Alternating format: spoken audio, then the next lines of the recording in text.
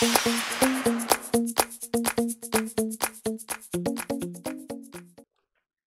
everyone, I'm Michelle Smith and welcome to my channel. I have a Dollar Tree craft for you today. We're going to be making a faux succulent wall hanging. The tools that you're going to be needing are your glue gun and glue sticks, a good pair of scissors and some wire cutters, some craft sticks. You're going to need some Gorilla wood glue. I picked this up from Lowe's. And if you have them, I'm going to use some of these little clips that I got from the Dollar Tree to help hold everything together while it dries. You're going to need some apple barrel paint in burnt umber. You can get this at Walmart. For a 2-ounce bottle is only 50 cents. And then you're going to need a little bit of water, a cup, and a paintbrush.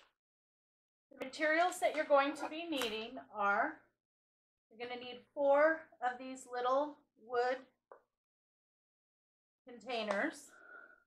You can use the little crates if you want. Anything that is small and square like this that you can find will work. You need 4 of them. You're going to need some moss. I have several different kinds of moss here that I've collected over the time. This is the reindeer moss that you can get at the Dollar Tree. I also have some green moss that I've had for years. And then I also found this a while ago from Walmart. It's a decorative moss kit and it comes with a lot of different colors of moss. So it's up to you depending on how much money you want to spend and what's available to you. But just the regular reindeer moss from the Dollar Tree will work. You're also going to need some of the moss rocks that you get at the Dollar Tree. And then you're going to need a good selection of succulents. Now I have several different sizes. The ones that come on the clips are usually the smallest. The only ones that I'm using that are not from the Dollar Tree are these. I bought these because they hang. And they were on sale when I bought them from Michael's. They're regularly $4.99 a piece, and they were 50% off, so I got 2 for $4.99. And then I have just an assortment of different sizes and different kinds. I have a couple here that are very large. And then I have some that were in the pots. And I have some that are clips. Now, you just want to get a nice assortment of different types and different colors. That will keep your project much more interesting. Okay, let's get cleaned up and we'll get started. So the first thing that you're going to want to do is to figure out what pattern you want to lay out your boxes. And I've already kind of worked on that and figured it out. This is how I'm going to put all of my boxes together.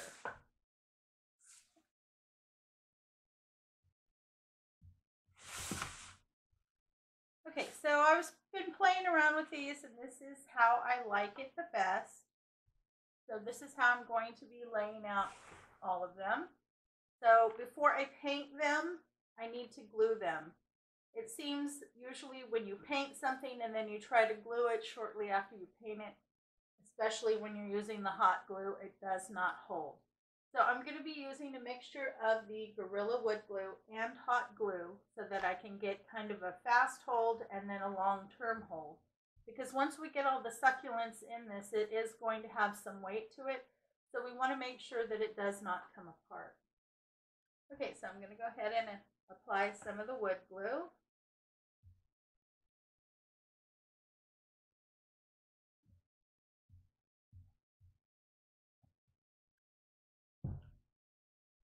And some hot glue.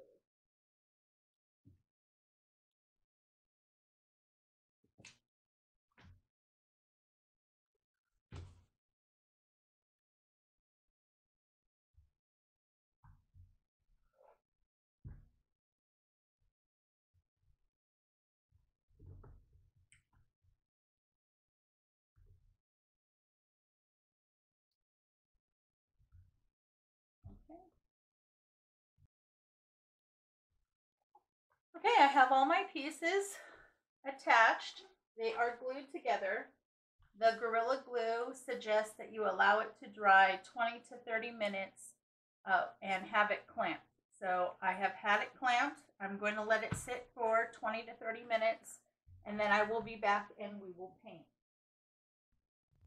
Okay, while I'm waiting for my glue to dry, I'm going to go ahead and prepare my succulents. The ones that are on the clips, I'm just going to go ahead and remove the clips.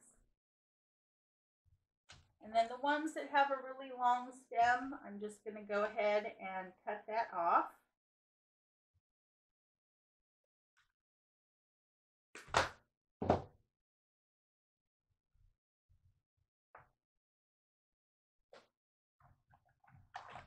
The only ones that I'm not going to cut down at all are the hanging ones because I'm not sure how much of the stem I'm going to need. Okay, so I'm going to go ahead and finish prepping those. To add even more support, I am using the large craft sticks from Dollar Tree, and I'm putting 2 to connect the 2 boxes. And it's very simple. Just run a nice bead of glue down so that you get good contact.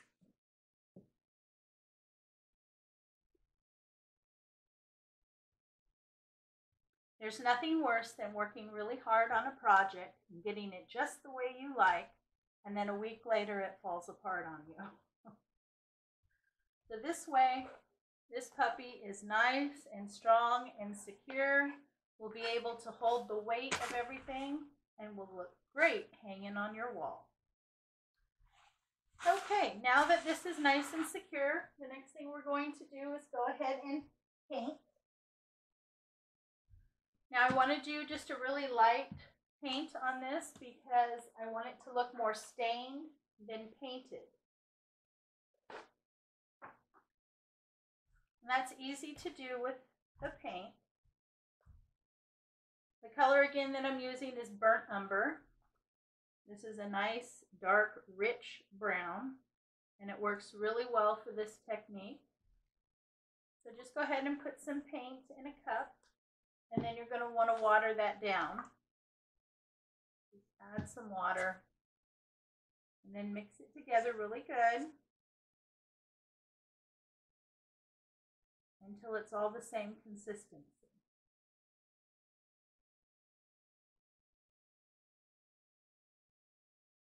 It gets very liquidy. Okay. Now the trick is just to work quickly.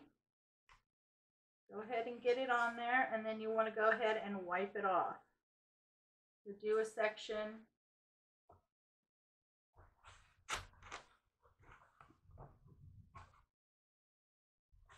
That way you can, it looks like a stain, and you'll still be able to see the wood grain.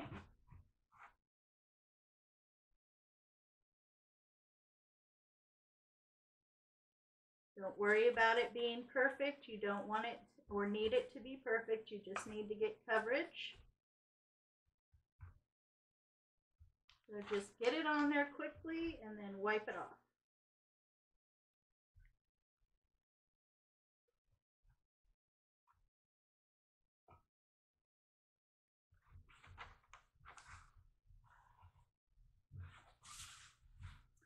Now you can choose your finish. If you do not like a dark finish, you can always paint this white. You can use a lighter brown color. You can just go over and antique it. Do whatever type of style will fit your home decor.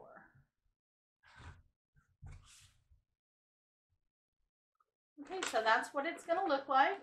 I'm going to go ahead and do all of the inside and all of the outside, but I'm not going to do the back. Okay, so I'm going to go ahead and finish that, and I'll be right back. Okay, so I have it all done. Now I noticed there are some areas where the paint just wouldn't take, which is fine. I can always hide that. And it also makes it look a little bit more rustic, which is kind of the look that I'm going for. But it's all nice and dry now, so I can go ahead and start to fill in.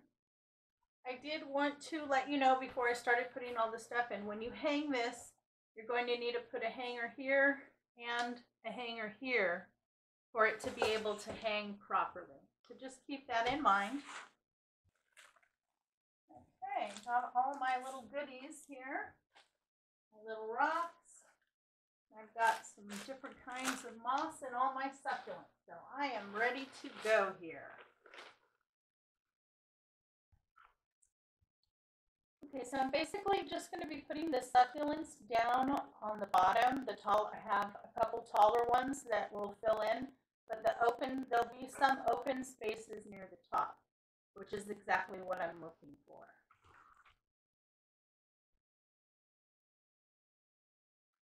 And then you just need to decide what you want where and how you want to lay everything out. I have some that are really large. Those I want to make sure go into my tall ones. And I may have to go and cut some of these off to get them to sit properly inside that box. I also grabbed 2 sprigs or stems of this type of floral. It's just kind of the spring floral. It has that flop. I'm not sure if I'm going to use this, but I might. I decided to grab it. I think it would look good with a few sprigs put inside. So the first thing is just kind of go through and decide what succulents you want where and your placement, your color variations, those type of things. That's easy if you just kind of go in and place them.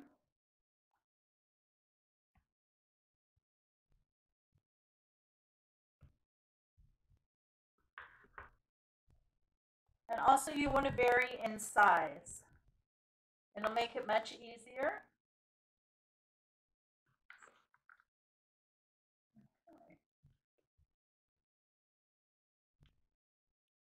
Okay, so that looks like that's about where I want to go with that. So I'm going to start down here.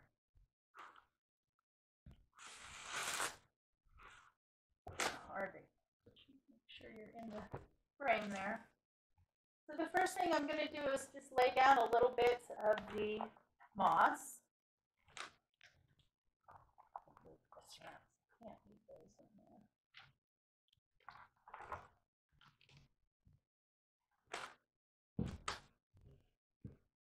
I'm just going to go ahead and lay down a little bit of blue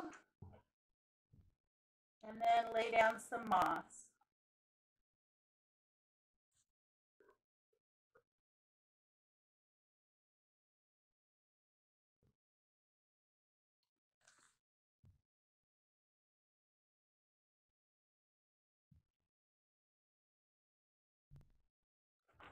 And go ahead and add in.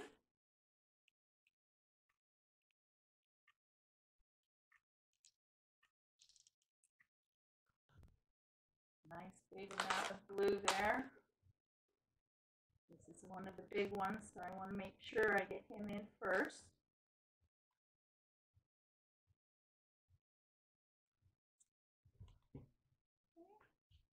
Add in a little bit more moss. I like having the moss as the background. I think it looks good. It keeps that natural look to it.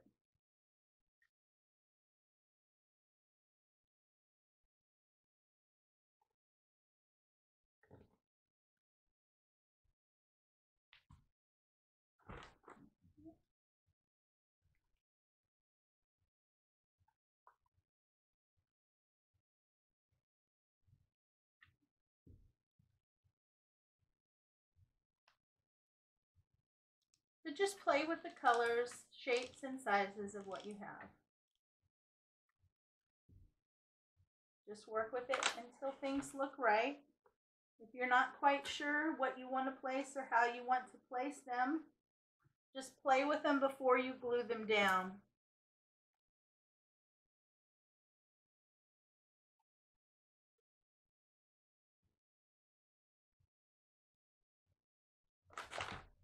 And you can add all different types of things to this.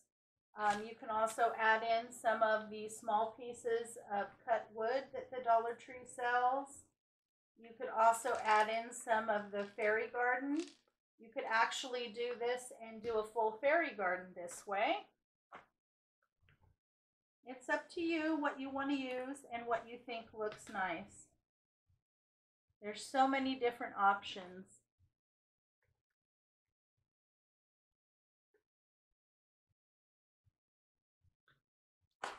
And don't be afraid to change it up if you decide, oh, well, I want it to look different.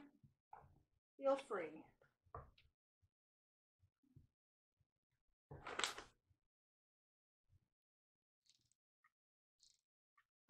But from this point, it's just your creativity. I personally like a nice variety of colors, shapes, and sizes.